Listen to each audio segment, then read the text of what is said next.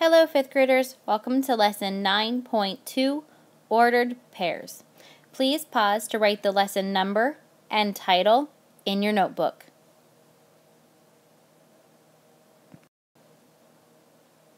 Today's lesson objective is to graph and name points on a coordinate grid using ordered pairs. Please pause again to write the lesson objective in your notebook.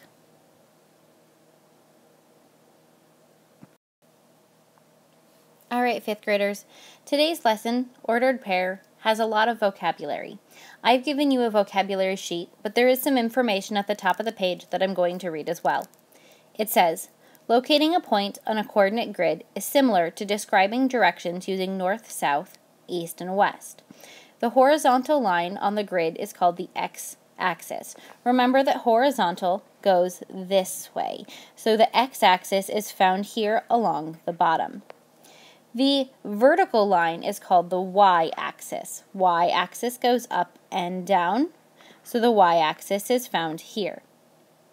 Each point on a coordinate grid can be described with an ordered pair that tells us where on the x-coordinate, which is the first number in the ordered pair, and where on the y-coordinate, which is the second number in the ordered pair, and that helps us find where it is on the graph.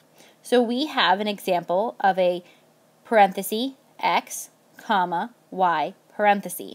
The x-coordinate always comes first, and the y-coordinate always comes second.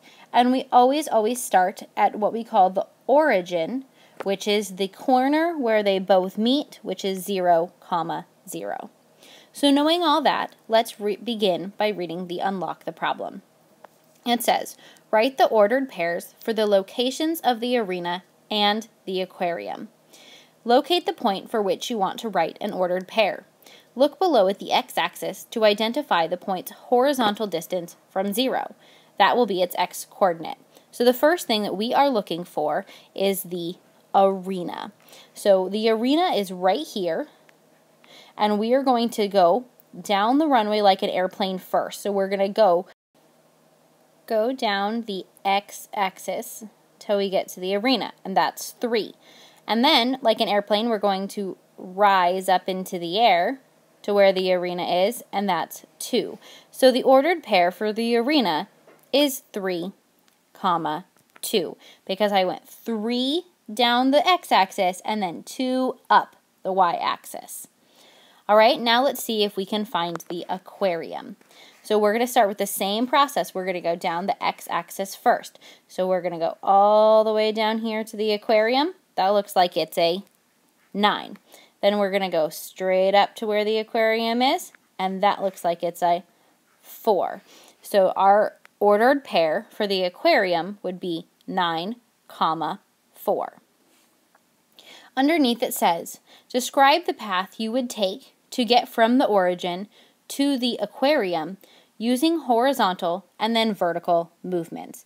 So if I was walking this, if I was standing at this point 0, 0, then I would walk down the x-axis 9 units, and then I would go up 4 units. So let's write that. I would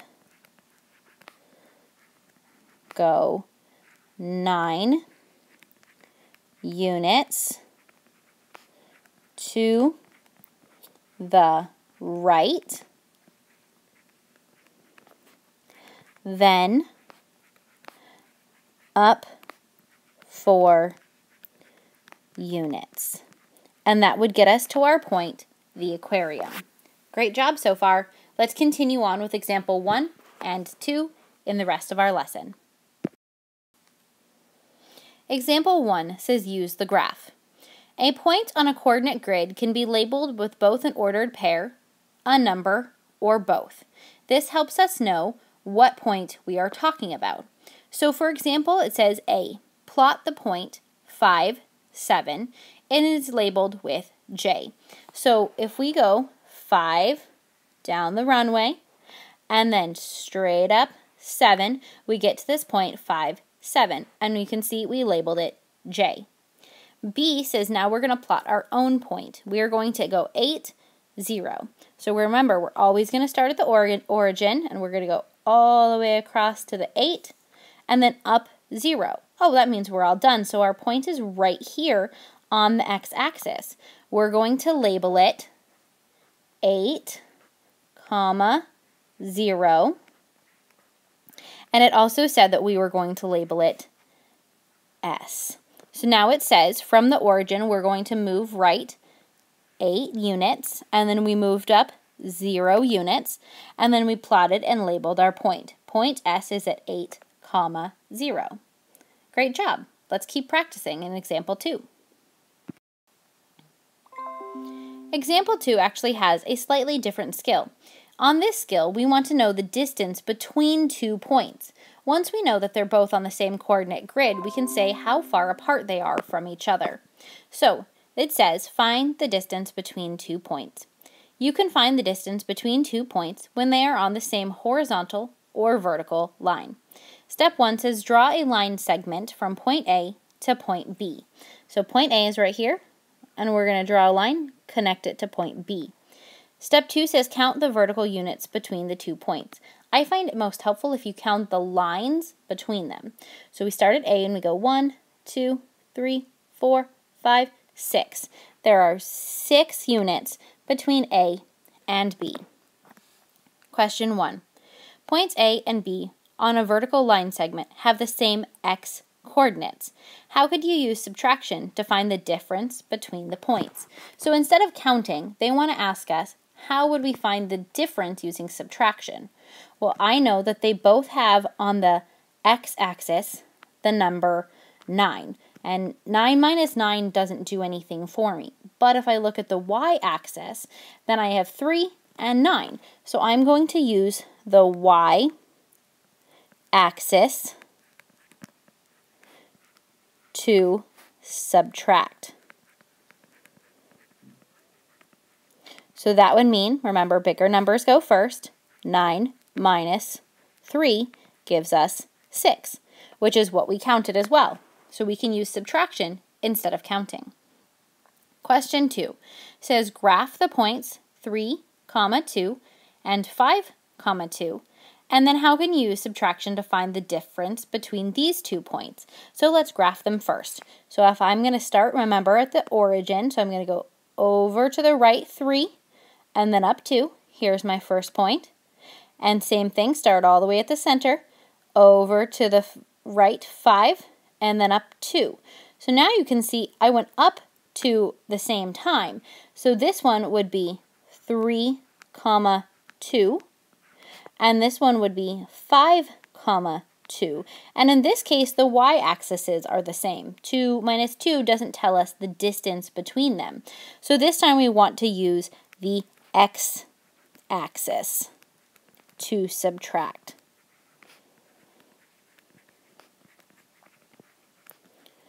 So we have 5 minus 3 gives us 2.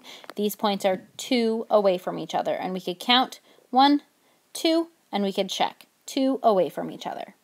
Great job, 5th graders. All right, 5th graders, time for the lesson activity. The lesson activity is the first part of the share and show problems on the next page. You're going to do number 1 through 4. I'll help get you started. You don't need to do this in your math notebook. You can go ahead and do it on your lesson pages.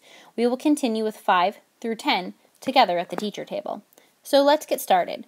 It says we're going to use coordinate grid A, that's this plot here, to write ordinate pairs for the given point. So it says first we're going to find C. So C is right here. So we're going to count, remember, from the origin, 0, 0, and we're going to go to the right first down the runway, and then up like an airplane. So we go all the way to 6 and then up 3. So our line is at 6, 3. And it is important that we put the parentheses around it and a comma in the middle, because that tells everyone who's looking at our math that this is an ordered pair. If we don't do the parentheses and we don't do the comma and we just write 6, 3, then the number 63 doesn't tell us where the point is. So it's really important that we follow the formula. All right, let's look at number 2. Number 2 is D. So we're going to start at 0, 0, and we're going to go down the runway to the 3. Oh, and then we don't rise at all. So our is 3, 0. The next two that you're trying to find are E and F. Remember, you want to go down the runway first and then up the y-axis. Do these two on your own, and we'll talk about it tomorrow at the teacher table. Great job, 5th graders.